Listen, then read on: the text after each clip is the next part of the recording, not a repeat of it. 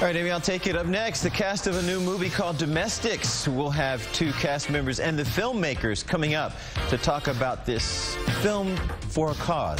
Next.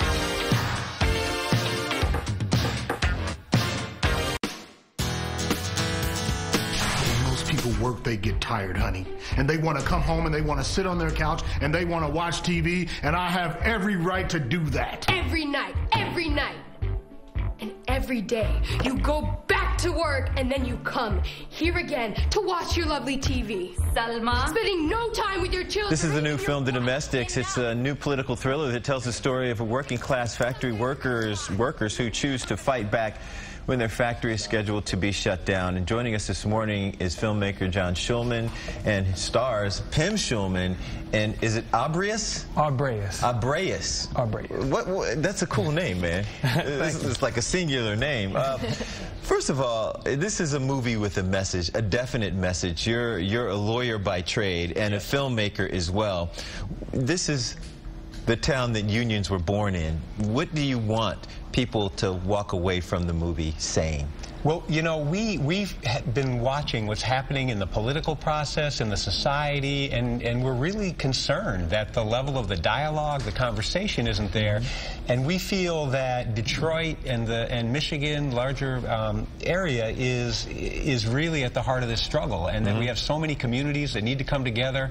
And we wanted to ask questions that are difficult questions, but we think need sophisticated answers and dialogue. I have to ask this because you keep saying we. Who is we? Who produced this movie? Actually, my wife and I, we met in law school. We met at Harvard Law School. Good, it's not political overlords that did this movie. You're talking about we, meaning your wife. Exactly. And your mom. Exactly. Very cool. So, talk about the plot of the film. I watched the trailer, and you saw the sentence I wrote.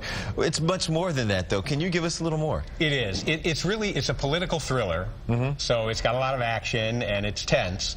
But it's also about a working-class family and factory workers who get caught up in this bigger political context. So it's asking questions like, is the government protecting all of us, or is it targeting some of us? Yeah. You know, what does it mean to be an American? How do immigrants and other community members interact, come together? So it's really asking these questions, and it's doing it in a way where there's a lot of pressure on people. It should, because we're a nation of immigrants, so to separate immigrants out is interesting at any point in time in our country's history. Pim, let's talk about you for a second. Now, your dad's a human rights lawyer, mom's a human rights lawyer, and a filmmaker.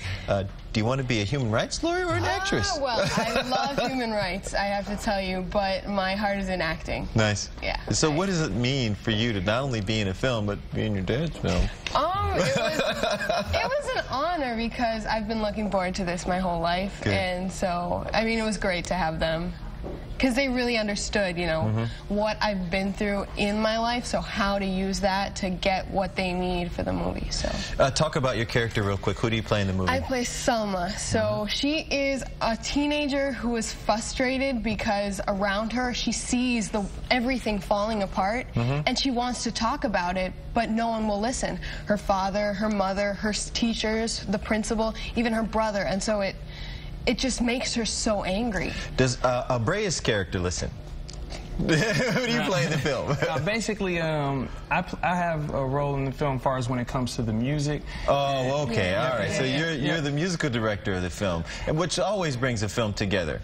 Yeah, so talk about the choosing music for a movie with a message like this. Well, not so much as the musical director in the film. I just have music in the film, and basically, I stand for basically everything positive. You know, I'm about speaking for the underdog, and just when I heard about the movie and just also the concept and what the substance was of the movie, I just felt the need to be a part of it. Where are you guys from? So we're actually from Minneapolis, but we're living in Guadalajara, Mexico now. Get out. Yeah. As well? No, I live in Detroit. I'm a Detroit man. So you're wearing a hat. Detroit. And as you know, I got the shirt on that says "You Don't Know," because basically, with this movie, it's a lot of things that people don't know, and it's about just bringing that to the forefront.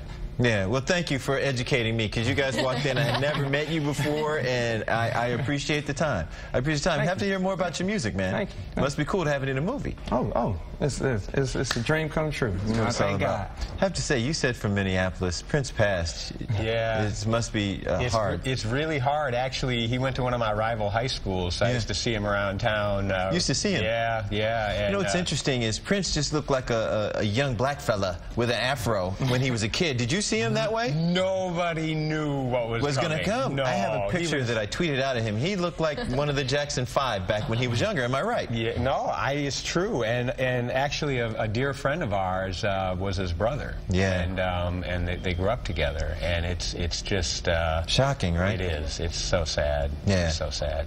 Well, thanks for sharing that with us. And also, thanks for sharing your movie. I said this is the town where unions were born. So we have a screening tomorrow at noon. You guys, it's at the Carr Center. All the information is on your screen right there. The Carr Center, 311 East Grand River.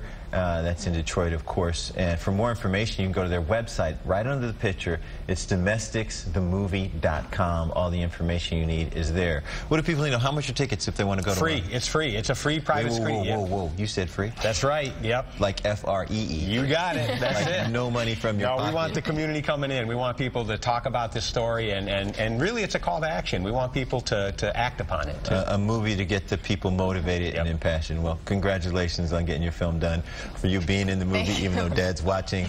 And hey, the D, you know how we do. All right. Thanks to all of you for coming in. We appreciate the time. Thank you.